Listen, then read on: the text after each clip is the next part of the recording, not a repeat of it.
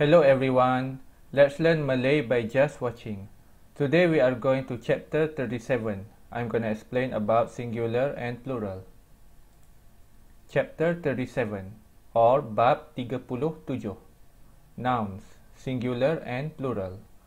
In previous lesson, you have been told that if the plural is to be indicated, a numeral, a qualifier, or a numeral with a classifier is to be attached to the noun.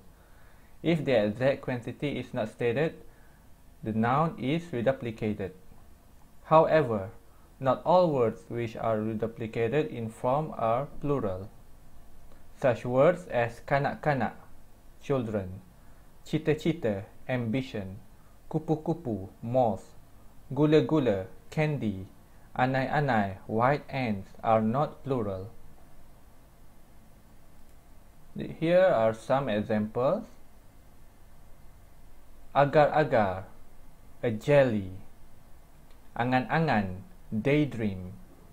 Anting-anting, an earring. Labi-labi, a river turtle. Kura-kura, a tortoise. Pundi-pundi, a purse. Ondeh-ondeh, a kind of cake, like here, sweet tater ondeh-ondeh.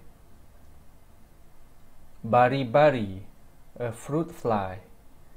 Riang-riang, a cicada. Biri-biri, a sheep. Buli-buli, a small bottle. Kelip-kelip or kunang-kunang or api-api, firefly, like here. Layang-layang, kite. Oleh-oleh, souvenir. Examples in sentences.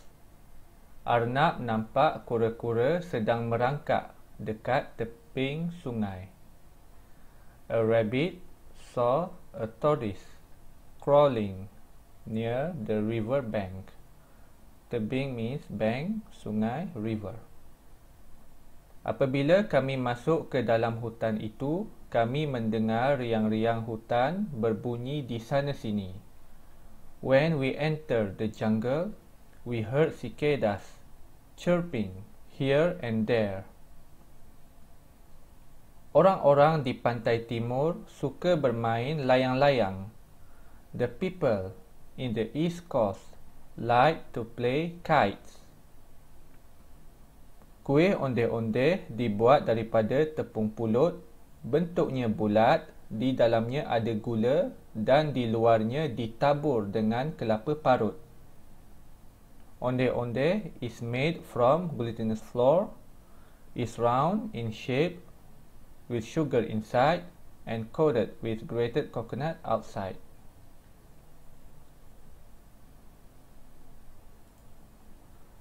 A word to indicate plurality. They put this word para. It represents the group as a whole. Example, para pelajar, a group of students. Para seniman, a group of artists. Para guru, a group of teachers. Para pendengar, a group of listeners. Para penonton, a group of spectators. Penonton also means audience. Para perwakilan, a group of representative. Para peserta, a group of participants. Para dermawan, a group of philanthropists. Para hakim, a group of judges. Para hadirin, a group of audience. Para sastrawan, a group of riders. Para pelancong, a group of tourists. Note, it would be wrong to say dua orang para guru, two teachers. You should either say dua orang guru, two teachers, or para guru, the teachers as a whole.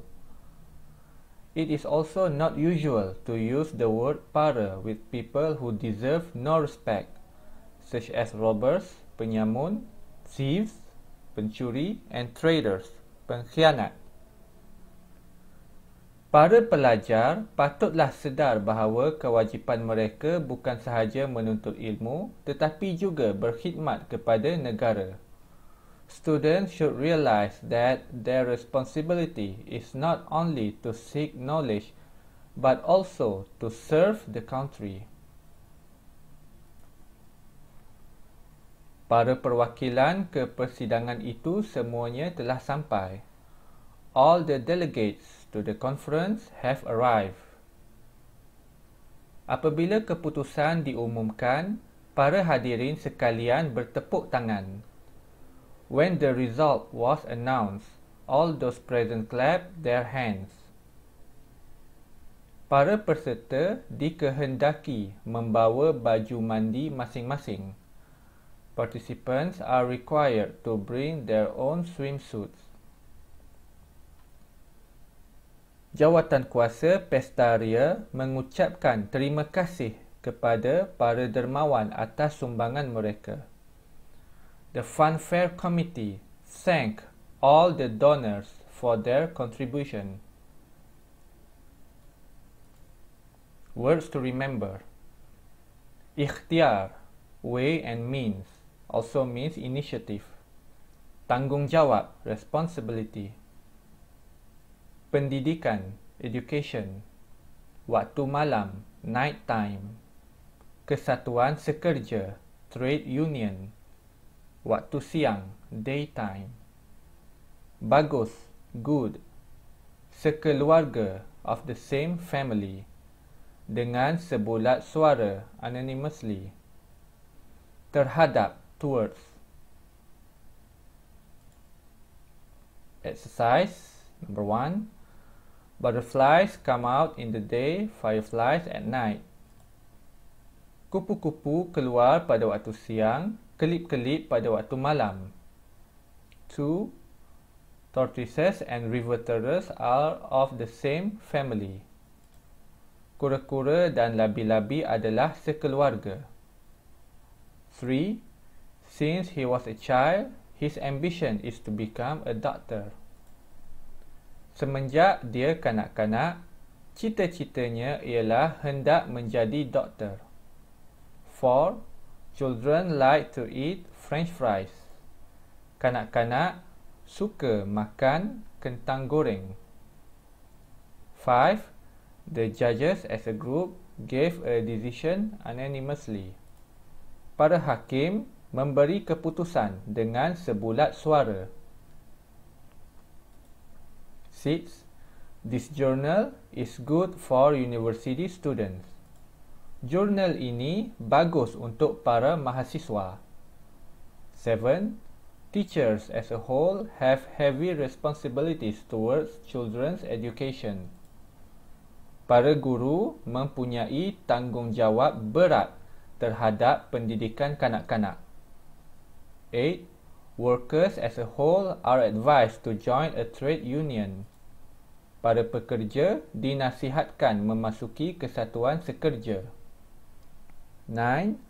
The NUTP is an association for teachers. Here, KPPK, National Union of Teaching Profession, Peninsular Malaysia.